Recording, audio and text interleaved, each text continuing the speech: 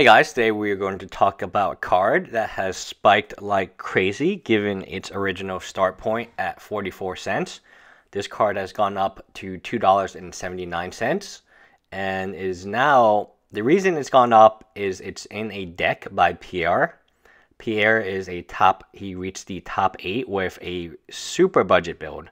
The entire deck I think you can buy for less than $10, and you can substitute out some of the more expensive pieces. So this card has gone way up in price, and it is very good in a control deck because it allows you to win the game. It does provide you removal, but at the end stages of the game, you're actually shooting your opponent with it. You're lightning bolting your opponent.